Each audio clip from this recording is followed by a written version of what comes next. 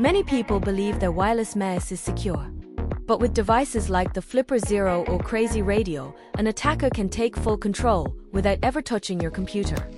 Right now, I'm walking you through how attackers scan for low-level wireless vulnerabilities.